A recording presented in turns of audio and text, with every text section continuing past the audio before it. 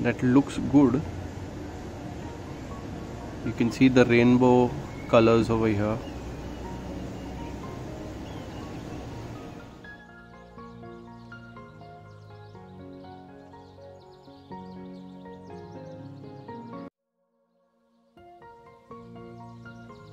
Wouldn't it look cool if you could make crystals at your home? Guess what? You can. So we're using bismuth metal to make crystals today. So what is bismuth? Bismuth is a safe, non-toxic element that we are using today to make rainbow crystals. तो चलिए शुरू करते हैं. So these are the requirements for creating a bismuth crystal at home.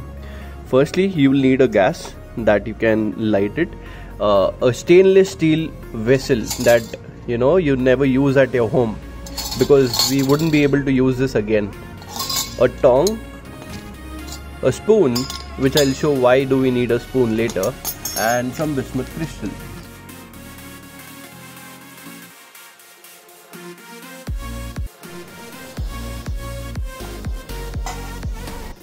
So we'll start by melting the bismuth metal now. So bismuth has the lowest melting point in metal. This is around 271 degrees Celsius, which is around 540 or 550 degrees Fahrenheit. We'll start by melting the metal now.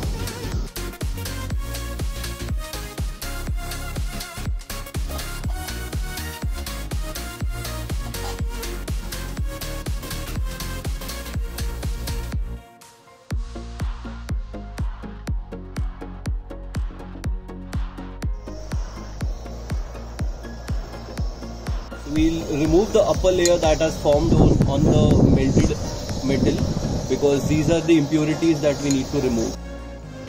Now we'll let the metal cool down. As it cools down, it expands and forms crystals. So we failed miserably. No, God! Because what we were thinking of trying to pull out the crystals, but the metal that we have was very less. It was only 1 kg. Next time we'll try with more metal, which is around 4 to 5 kg. So right now we'll do something else. We'll flip the utensil and we'll let the metal come down and we'll see if we can find crystals in that.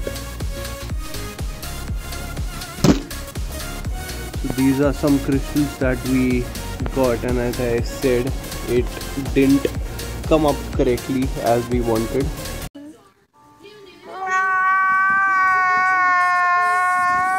But if we add more bismuth metal, I believe it will come as expected. So this is one of the pieces that looks good.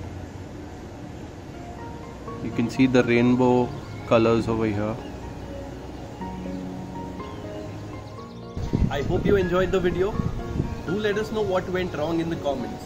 If you're new to the channel, do subscribe and like the video.